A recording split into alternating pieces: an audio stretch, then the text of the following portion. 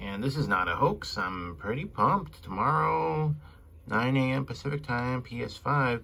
Now, will there be an audience? Probably not due to the outbreak, you know, it's, what's going on in the world. But I'm pretty excited. Finally, I guess they did this because Xbox already released their specs and, you know, how their system's looking preliminary. So, PlayStation, we gotta get ours out probably. Anyway, that's it. That's all. Thanks for watching.